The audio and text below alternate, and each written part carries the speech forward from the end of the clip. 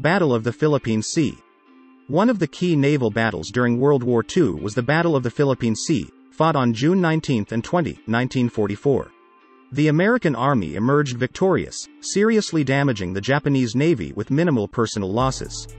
The reason for this vulnerability of Japan was that its army flew Mitsubishi A6M0 airplanes, which were completely ineffective against the powerful military equipment of the United States.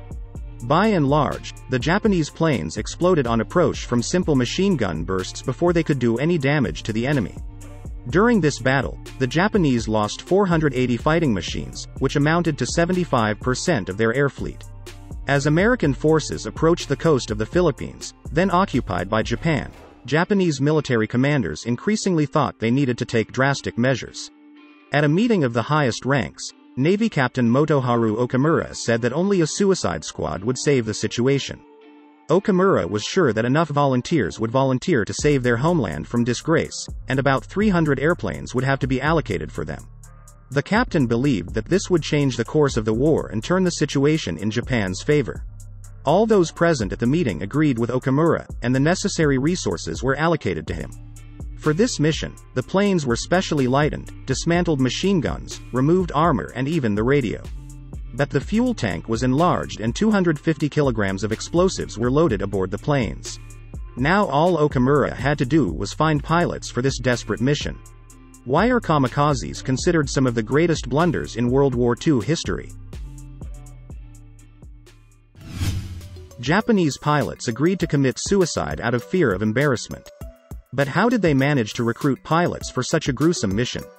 In fact, the superiors simply asked people to volunteer. And as for how anyone can agree to such a death, it is worth referring to the culture of Japan. In this country, shame is a very tense topic. If a pilot was asked by his superiors to sacrifice himself and he replied, "No, I don't want to die for my country," it would not only dishonor him, it would dishonor his entire family. Plus, dead suicide pilots were promoted 2 ranks. So in reality, the volunteer squad wasn't really so free to choose. They could stay alive, disgrace themselves across the country, and sully their family's reputation in an extremely honor and pride-oriented society. Or the volunteers could die and be exalted as heroes who died for their country. The best aviation pilots died in the first raid. When the Japanese authorities decided to form a squadron of kamikazes, the first pilot they chose for the fighter role was their best lieutenant, a young lad of 23, Yukio Seiki.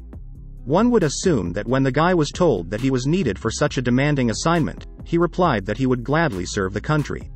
But there are rumors that Seiki shared his doubts with the reporter that this would be the best use of his talents. In October 1944, Seiki and 23 other pilots began preparing for the mission.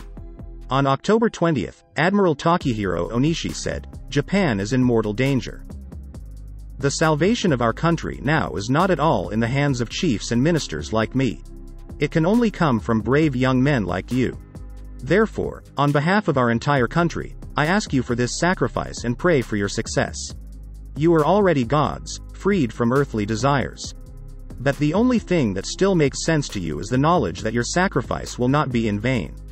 Unfortunately, we will no longer be able to tell you that. But I will monitor your efforts and report your actions to the Emperor himself. You can be sure of that. And I ask you to do the best you can."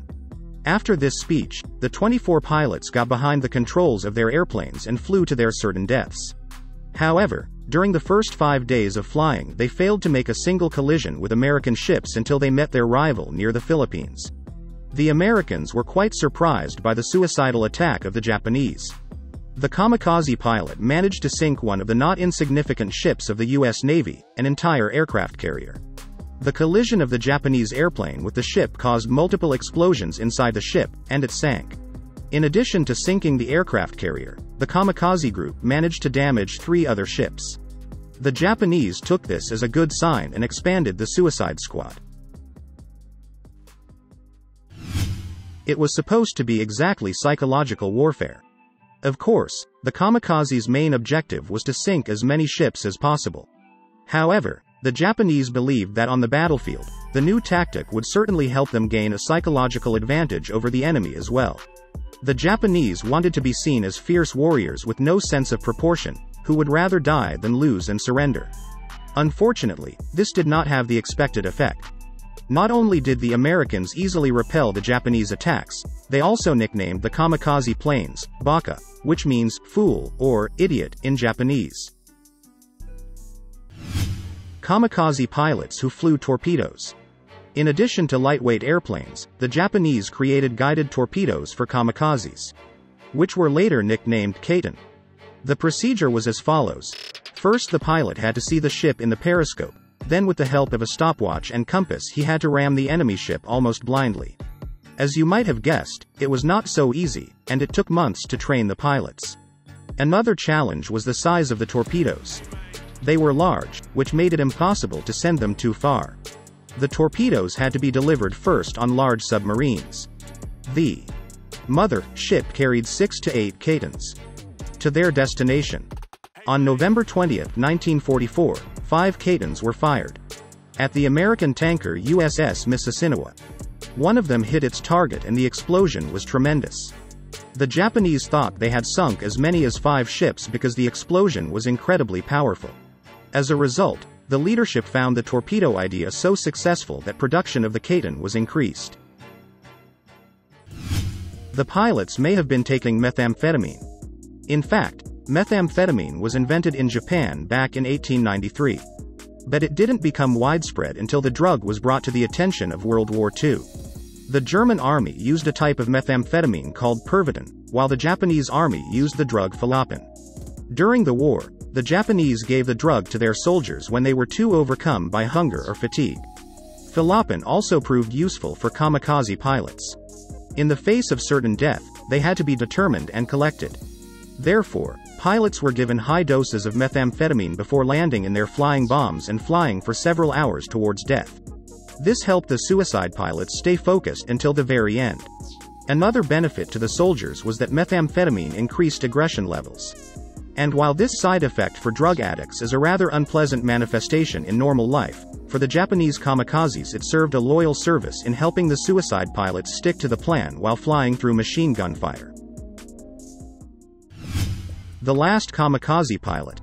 In 1945, Admiral Matome Ugaki was appointed commander of the kamikaze units. A month later, on August 15, when the Emperor of Japan announced the surrender over the radio, Ugaki decided that the most fitting end for him would be the same kind of death to which his subordinates walked daily. Before his final flight, he even had his picture taken. However, Ugaki had no piloting skills, and another voluntary suicide bomber had to be put on the plane for this purpose. On the way to his death, Ugaki radioed the following message: "I alone am to blame for our failure. The valiant efforts of all the officers and soldiers under my command during the past 6 months have been greatly appreciated. I'm going to strike at Okinawa, where my men died like cherry blossoms. There I will collapse upon the vain enemy in the true spirit of Bushido, samurai code, with firm conviction and faith in the immortality of the Japanese Empire." Unfortunately for Ugaki, the mission failed, and his plane was probably intercepted before he was able to reach his goal.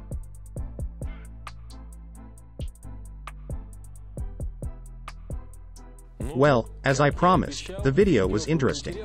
So, subscribe to the channel, give it a thumbs up. See you tomorrow. Bye for now.